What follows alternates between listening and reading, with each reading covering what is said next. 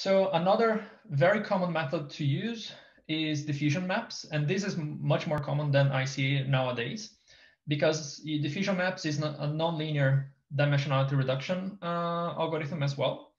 And basically, you will try to find the distance between points A and B, as defined as the probability of going from one point to another using a number of steps.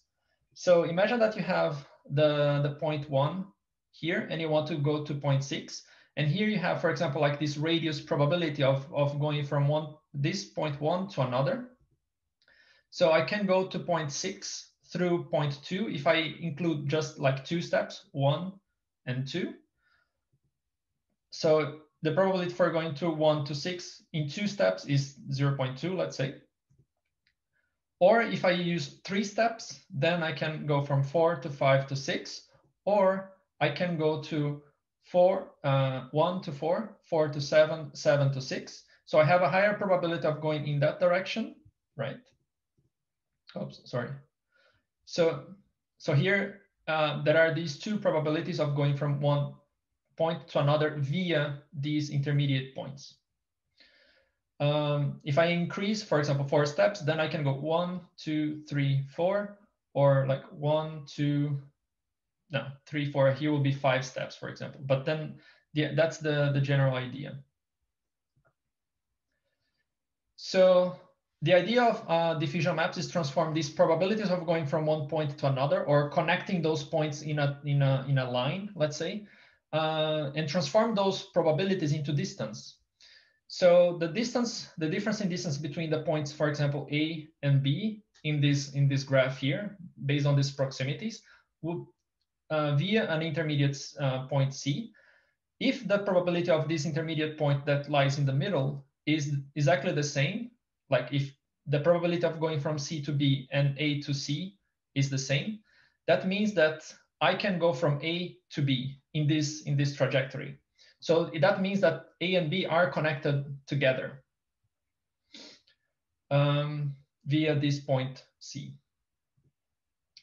And then after this, you can do dimensionality reduction just like as in PCA.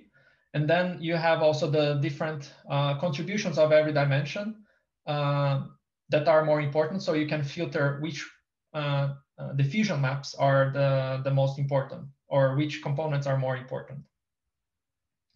So here's a representation of diffusion map. Usually you have like these streaks in one of the components, indicating one of these processes that are in the data that are independent. So for example, this could be, for example, some progenitor cells, and then they go into this kind of blob. And this blob or this group of cells can be differentiated later from another component perspective. So there are many components, 3, 4, 5, that can separate those cells into different lines.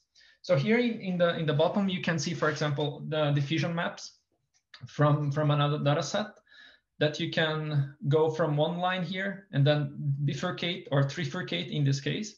Here as well, you have a multifurcation of cells, and then they go into these trajectories. So here is a quite recent paper showing also using diffusion maps for trajectory analysis.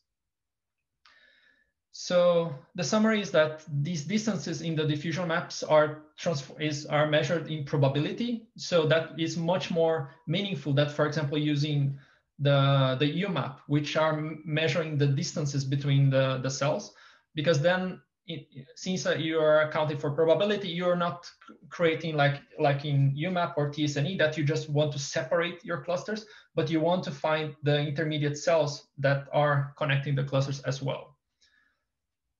But of course, even for the diffusion maps, you need to have the transitional cells in your data set. So make sure that you have those cells there.